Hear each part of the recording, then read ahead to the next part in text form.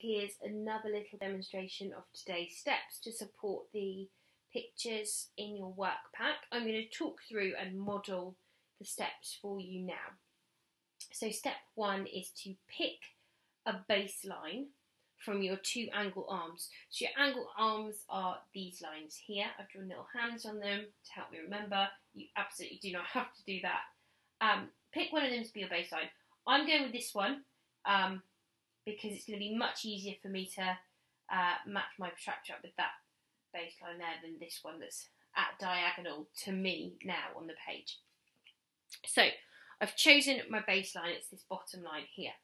And now I need to place my protractor baseline on the angles baseline. So the protractor baseline, it's quite hard to see because it's transparent, is this one here. Okay, and you're going to place that on your angle baseline. So pop that on there like that. I've placed my protractor baseline on my angle baseline. Okay, and then I need to make sure that the angle points match up. So I need to match up my angle point, which is this one here, with this point here on my protractor. So you can see where these two lines, the line at 90 degrees and your baseline, sort of intersect in the middle here. So I'm going to place that again because I actually hadn't lined those up. So my angle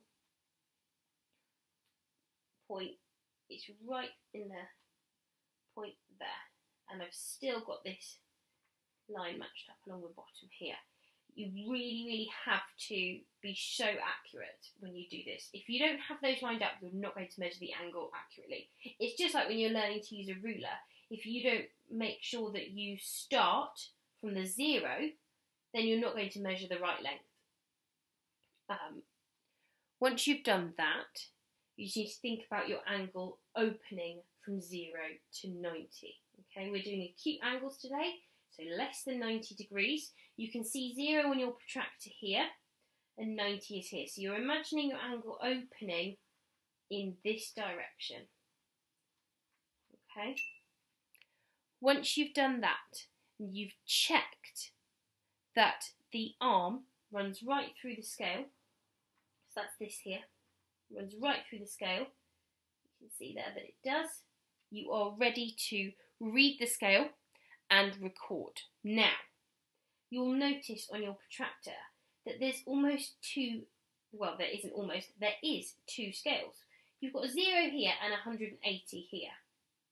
Now, we are measuring from the 0 through to the 90. So we're looking at these numbers here, the ones I'm tapping with my pencil. So it's going 0, 10, 20, 30, 40, 50, all the way up to 90. Okay, we start at 0, so my numbers are increasing. If you're looking at 180 and you're measuring and you get to 150, your numbers are decreasing, you're measuring the wrong way. So we're measuring from 0 all the way up to 90.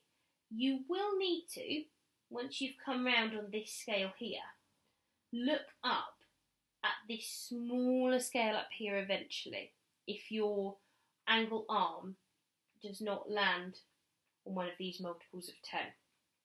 So, just going to move my camera a little bit closer in. Measuring on this scale here, 0 through to 90.